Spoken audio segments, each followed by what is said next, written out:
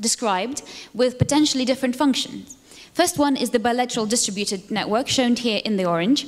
So it involves the areas on the both left and the right temporal cortices and also the inferior frontal areas. And this network has been described as involved in more general linguistic processing, lexical information access, sound-to-meaning mapping, and non-linguistic complexity.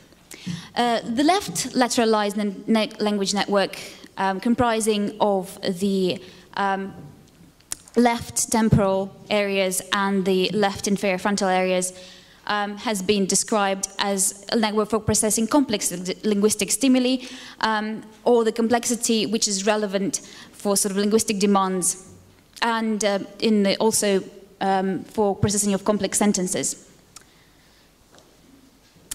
So this is the network that we're trying to understand what it does. The organization and the function of this network has been debated. And we know this is activated by both inflections and phrasal syntax. These are functionally quite similar devices, especially in Russian, as I would later show. Well, probably you already know.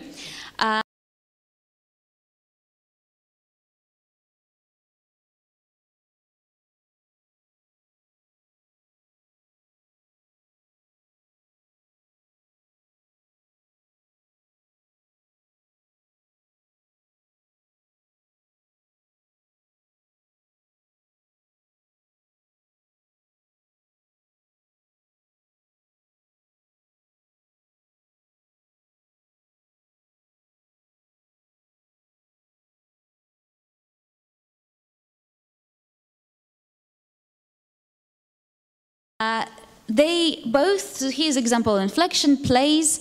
So S informs us something about the structure of the sentence. It tells us something about the subject. So the subject is the third person, singular. And phrasal syntax, phrase like I play, will tell us about the structure explicitly by having the pronoun and the verb. So however, the way that this is conveyed is quite different. For inflections, the S, the morpheme, is much closer integrated to the stem and potentially requires more phonological passing to access the meaning. Whilst in phrasal syntax, the I they are morphologically more or less independent. So there's two components, and hence the meaning is inferred from the combination of the both, but in a quite different way that is done in inflections. Inflected words produce a distinct left front temporal activation, and they produce activation quite different from the words that do not have inflections or have embedded stems. And this activation has been associated with the morphological passing, the stripping of the suffix and the stem. Also potentially relevant for the access of the grammatical information, which is associated with the meaning of the suffix. This same network has been shown to be relevant for grammatical processing or relational processing in sentences. More complex sentences generally generate greater activity in this network on the left. And in this particular model proposed by Federici, we have dissociation between two types of structures: hierarchical structure in syntax and linear structures. So hierarchical structures are the structures that contain some embedded dependencies. So example in English would be, the man who is walking his dog in the park is my friend, for example. Whilst this type of structures has been related to the dorsal stream, comprising of BA44 and posterior STG. Whilst the simpler linear structures, represented by the combinations like this girl is Mary, are considered to be simple and related to the linear structure and processing in the ventral stream, BA45 and anterior STG. So our first question was, to what extent does the left front temporal network and the activation of which reflects the morphological passing effects or the grammatical information processing? For this, we compared Russian inflections and phrasal syntax. As you know, that Russian inflections are quite complex and relay a lot of grammatical information about the sentence structure. And they can be embedded in complex hierarchical syntactic structures.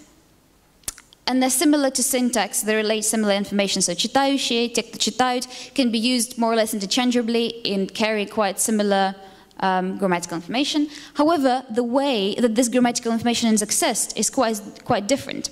In читающие, you have to strip the morphemes from the stem and then access their meaning. So we hypothesized that perhaps if the left-hand temporal activation is related to this process of morphological parsing, we would see the greater effects for the inflection condition. And our second question was, is the effect of the linear versus hierarchical structure?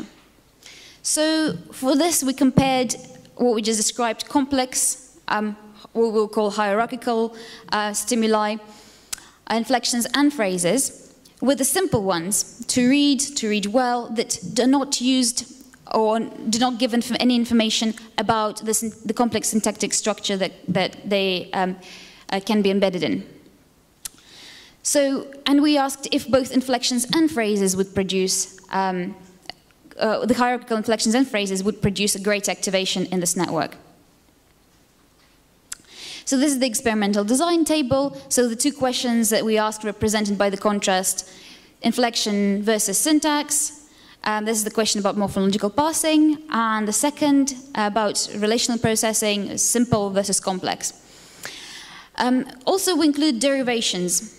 The derivations have been shown not to activate the left-hand pattern system to the same degree as the inflections do, and is arguably because they contain no relational or grammatical information and potentially are stored as full forms. And we wanted to check that if this is true in Russian.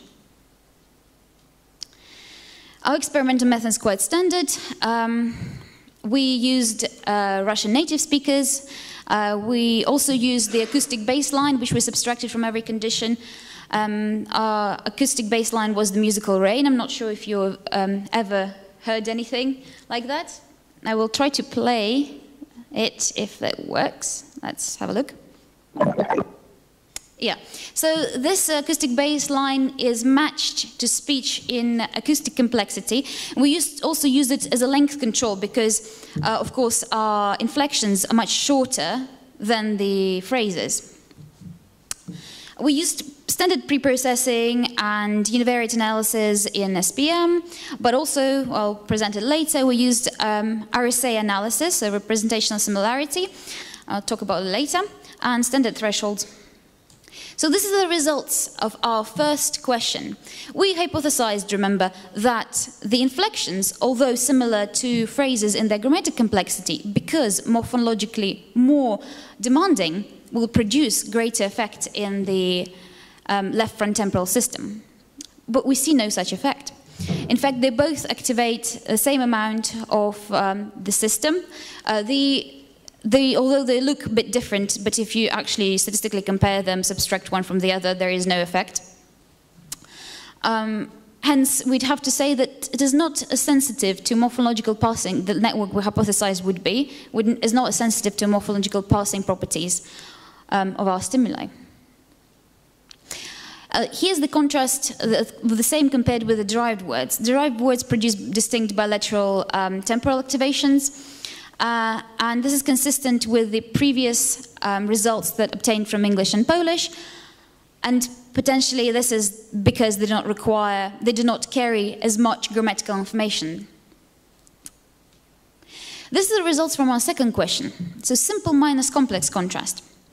As we see for syntactic conditions, so simple syntax, remember, хорошо читать, with the complex syntax, те, кто читают, absolutely the same, no difference when you subtract one from the other. For inflection, this picture is quite misleading because it looks as if the inflection, the simple inflection produces less activation in the LIFG. However, when you statistically compare them, this is the results what we get. In fact, the greatest difference between the two is in the bilateral temporal network. When we asked what is the general kind of difference between the conditions in the ANOVA, in the analysis of variance, we see that this network seems to be sensitive to what we call grammatical conditions, to simple syntax, and complex inflections. So there are simple syntax «хорошо читать», complex syntax «те, читают», complex inflection «читающие». So conditions that carry grammatical information seem to cluster together, but not where we expect them to. So there's the summary here. Grammatically informative inflections and syntax, they do result in greater frontotemporal left areas, and we presume this is because they both syntax and inflection access grammatical information in a comparable way. But we see no effects if the increased morphophonological passing demand or the difference between the hierarchical versus linear structures. Instead, what we see is the clustering of grammatically informative or relational processing informative conditions together in STG bilaterally. So the second bit is shorter than the first one, and also something we're working on as a work in progress, is the representational similarity analysis, searchlight, that we used to ask the same questions, but different method, to a different statistical method, which is quite which has different assumptions from the univariate analysis. So I'm going to take you through the steps of it conceptually, and if you have questions, you can ask later as well.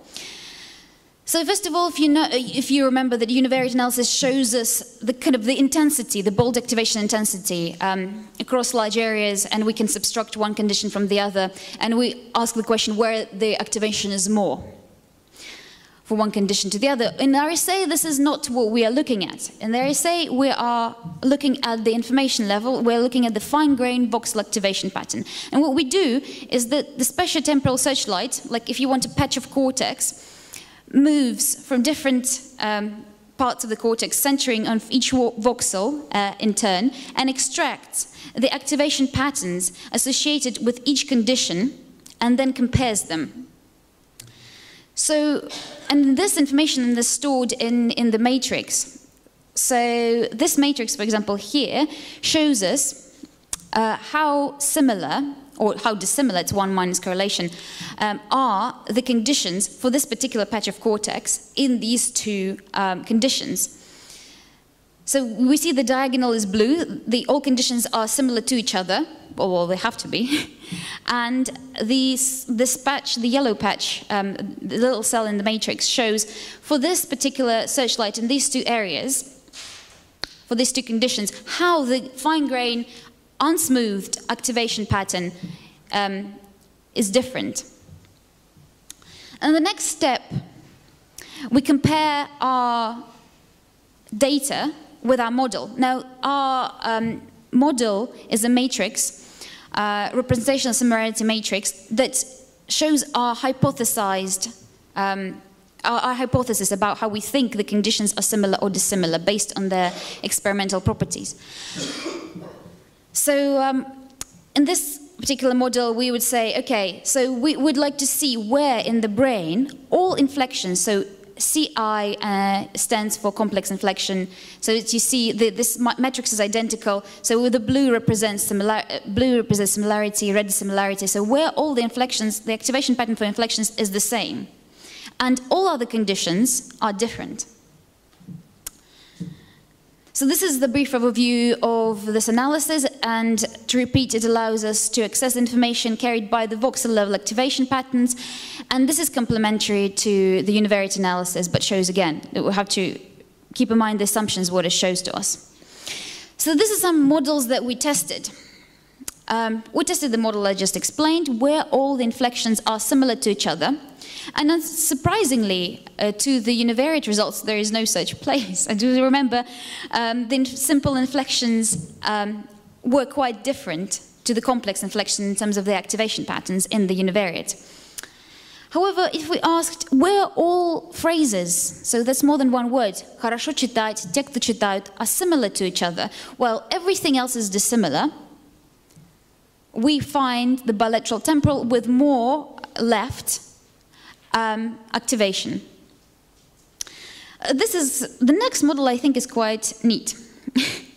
It looks at the relational processing. So remember, Anna showed us that our inflections, complex inflections, so читающие, simple syntax, хорошо читать, and complex syntax, те, кто читают, behaved quite similarly. And it listed more activation in the bilateral temporal. And this is the model that we tested here with the RSA. And yes, we find the same areas, but what it tells us is that the conditions that carry grammatical information are not simply greater activation in bilateral temporal, but they create activation of a similar fine-grained voxel level activity patterns. So this is some conclusions, and I'm sure you can attempt to debate them. Grammatically more informative conditions, inflection, phrases, syntax do activate the same amount of left front temporal, the same amount of the left front temporal cortex, in a comparable way. Therefore, we can say that the relational information in both inflections and syntax is accessed in a comparable way. But derivations don't. However, the network, which we hypothesized would be quite sensitive to these properties, is not. There is no effect of increased morphophonological passing or a hierarchical versus linear syntactic structure processing. However, what we do see is the bilateral temporal network showing similar activation profiles for conditions that provide more relational information. I'd like to thank my collaborators, William, Marslen-Wilson, and Mirjana Bozic, and I'm very happy to take any questions that you have.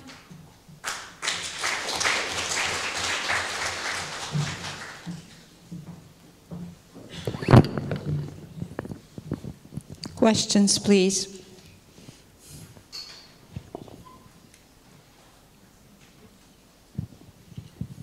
Yuri. Sparkles in this room. Thanks a lot, Anastasia. Very interesting data.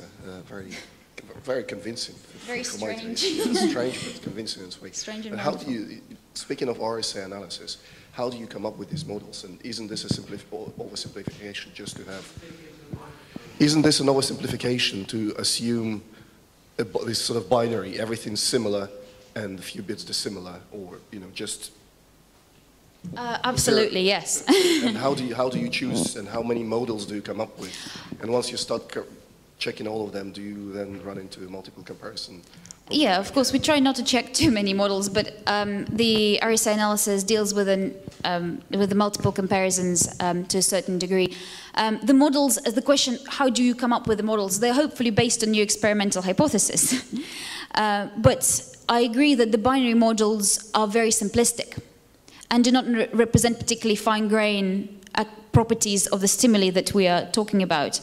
So this is very, very preliminary results, and they're based on our univariate analysis, the groupings of the models. But yes, we tested a few non-binary models. For example, the model that represented the, I think we ran the frequency model, how frequent are different, the lemma frequency model, and that showed nothing. But I think the problem with this data is that the matrices that we have, you think it's 6 by 6, right? Yeah? So we didn't do an item level analysis. So it would be quite hard to find a match. The function that you want to be testing would have to be quite robust, right? And if lemma frequency doesn't show up, what do you expect to show in a 6 by 6 matrix?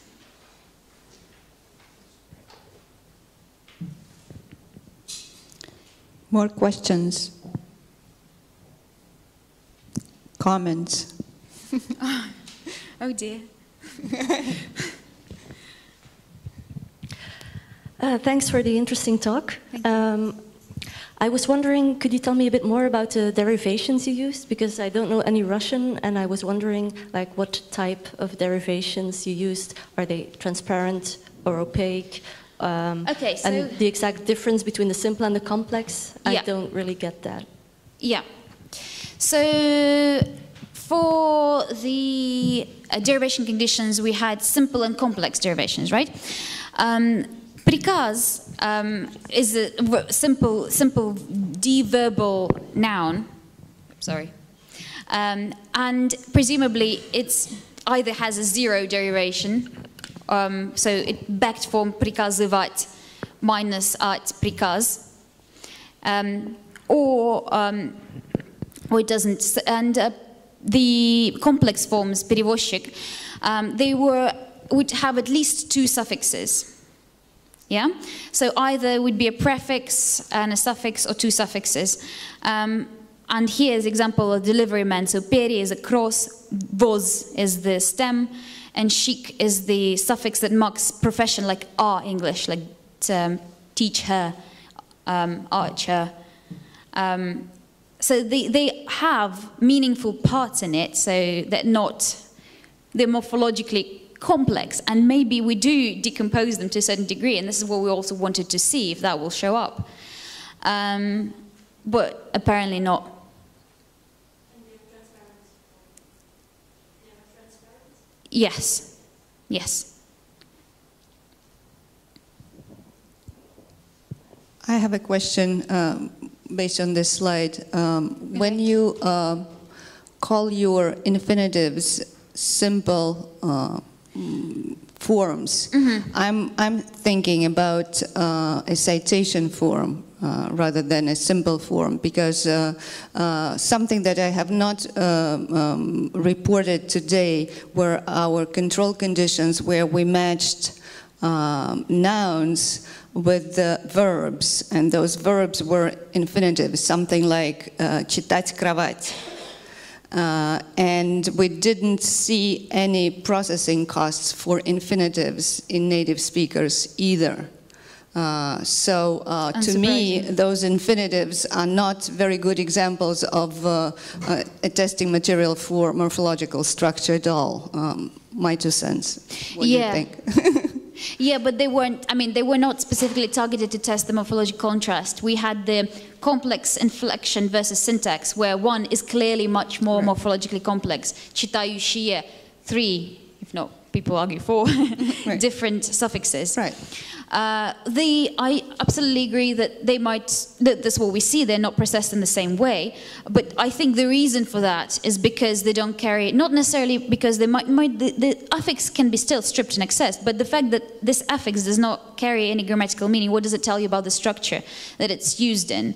Very little, I guess. It doesn't tell you, yeah. So I agree that they are not good examples of morphologically simple, but they are simple in terms of their structure. Right. That's what I was trying to refer to, yeah. Right. Thank you. More questions, more comments. We have a couple more minutes, and we can use them to move on, but... Just a brief clarification. Presumably all the subjects were bilinguals. Were they English speakers as well? Yes. You can't, people who come to, Russian people who come to Cambridge, they normally speak English. But the thing is, I tried as hard as I can to make sure that they didn't live in the country for more than a few years, or were students, like exchange students. They did speak English relatively fluently. None of them were born and raised in the country.